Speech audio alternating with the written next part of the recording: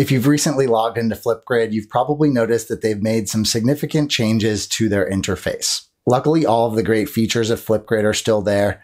They've even added some content upgrades, and they've made some changes to the student camera that make it more dynamic and even more powerful to use. But one of the changes that I know is throwing people off is the fact that they no longer have grids, and now there's a discussion tab with a topics tab and a groups tab.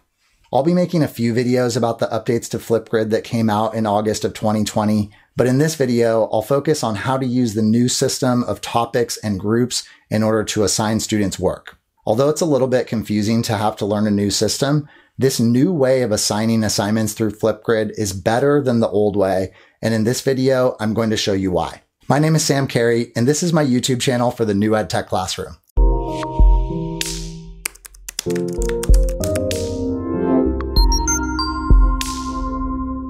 Before we get started talking about how to assign assignments, one thing that I want to point out, because a lot of people have been talking about it, is the fact that there's no longer a Disco library. Disco library used to be the name of the place where you could go find pre-created lessons in Flipgrid. Pre-created lessons are still here. They're just now under a tab called Discovery. And if you click on that Discovery tab, you'll also see some of the new content integrations that Flipgrid has. So for example, they now have an integration with Minecraft EDU. All right, now we're back on the teacher dashboard. And the main thing you'll notice about this new interface, if you're a previous Flipgrid user, is that grids have gone away. When you first log in, it's going to take you to this discussion tab. Then you'll notice that there are two sub-tabs called groups and topics. If you previously had a Flipgrid account and had already created grids, those grids will now be listed as groups. If you click on the topics tab, you'll also see any topics that you had created under that tab as well. So everything is still there. What exactly has changed? The way the old Flipgrid used to work is that you had to create a grid first. A grid was usually a way of setting up a class. Then once you had that grid set up, you could create topics, which were essentially assignments, and then assign those to your grid. You could duplicate topics over to other grids as well, but the topics never existed outside of a grid. They were always part of a class that you created. So really the only thing that Flipgrid has done here is just separate topics from grids. And instead of grids, they now call them groups. So now we have a separate place to create assignments and a separate place to create groups. The benefit of this is that now you can create an assignment that is not necessarily affiliated with a group of students. This has clear benefit if you plan to use an assignment over and over again year after year, but it also makes it just a little bit easier to use Flipgrid to set up small group work. So let me show you how that would work. And to make it simple, let's start from an account that doesn't have any topics or groups already created.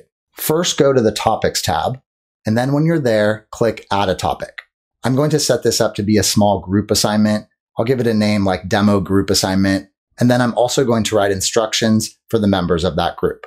So for this assignment, I'm going to have students watch a video that presents something that's a little bit controversial. Then they'll record a video to state their opinion about what they just watched. Then after students have recorded their own video, they'll start watching the videos of their group mates and responding to their answers using some sentence starters.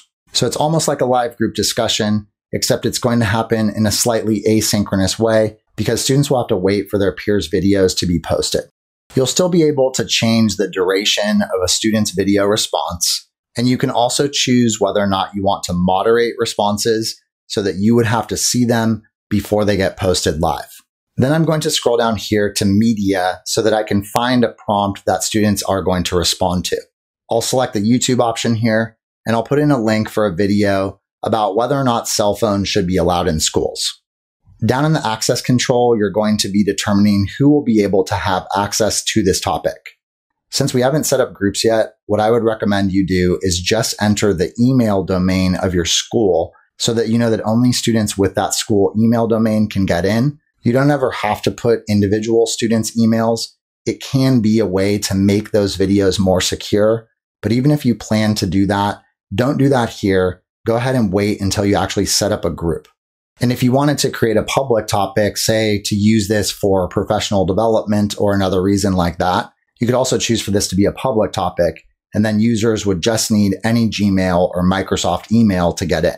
Once you're ready to create the topic, click that Create a Topic button, and there you'll see that the topic or assignment has been created. Now, right now, this topic has not been assigned to any group of students. So if you were to go up here to the drop-down menu and then try to assign this topic to a group, it's just going to prompt you to create a group. You can do that directly from here, but I'm going to go back to the discussion tab to show you how you would do it from there instead. And the reason why I want to start from here on the discussion tab is just so that you can envision how you could also set up your classes or small groups of students right here on the groups page as well. So to start, I'll go over here to the blue Create a Group button. I'll give my group a name. I'm going to start with my overall class name, English Language Arts, and then I'm also going to give this a group number. And again, what I'm showing you here is how to use this to create small groups, but you could just as easily set this up to be your entire class as well. You'll want to do the same thing you did when you added a topic and set this up so that only students coming from your specific school's email domain are able to access the group. And similar to the topic, you could also choose to make this group public if you wanted to do that as well. After you click Next, you'll see that it prompts you to duplicate topics to that group. So if you click on the drop-down menu, you'll see any of the topics that you created. You can select it and then click Duplicate Topic. And just to clarify here, it's not required for you to assign a topic to this group. So if all you wanted to do was create the group first and you didn't necessarily want to assign a topic, you could also click Skip for now. But I'm going to go ahead here and click Duplicate Topics. And then you'll see that it's going to pop up a box with a link that I can share directly to students so that when they sign in, they'll be taken directly to their group. And now that we're in that group, we can also see that the topic has been assigned to that group as well. Now, since I'm setting up small groups of say 4 to 5 students, I'm obviously going to need to create more of them. So what I'll do here is go up to the Actions drop-down menu, and then I'll select Duplicate Group.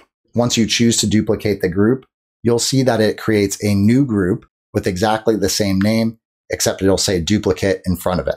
So to fix that, just go back to the Actions drop-down menu, select Edit Group, and that will allow you to change the group's name so that it doesn't have duplicate in front of it. And you can also change the number of the group as well. So I'll go here and create group number 2. And now all I'm going to do is just continue to repeat that process over and over again to create as many groups as I want to make. So now back on the Groups tab, you'll see that we have created 3 different groups. And then since we duplicated the group, when you click on the group, you'll see that that assignment has also been duplicated over to the group as well. Know that if you do this and students have already responded with videos, it's not going to copy the student videos over to the new group. It will only copy that assignment over. Then when you click on the Topics tab, you'll also see that the topic has been duplicated and that it's been assigned to each group. Since we're not going to be duplicating groups over and over, you'll also need to know how to do this the other way around. So let's say that you already have groups created and you want to create a new topic and duplicate that topic to multiple groups. You'll want to select Add to Group. Then you'll be able to choose one group to assign that topic to. Pick the group, click Add. And now if you want to assign that topic to the rest of the groups, go to the drop-down menu, select Duplicate Topic, and then you can pick all the groups that you want to duplicate that topic over to. All right, so since our intention with this assignment is just to have a small group of students be able to communicate with each other about a topic, I only want to give the students who are going to be in that small group access to the group and to that assignment. So the first thing that you're going to want to do here is click on the blue Share button. That's going to give you a unique link that students would click on in order to access that group. And what I'm going to show you here is a way you could do this through Google Classroom, but you can do it with other learning management systems as well. So now that I'm in Google Classroom in the assignment editor, I'll create an assignment and I'll copy and paste that specific group link. Then I'll go to the drop-down menu where it says All Students. And then I'm just going to select from that list the students that I want to be in that small group. I'll have to repeat that process for all the groups that I've made.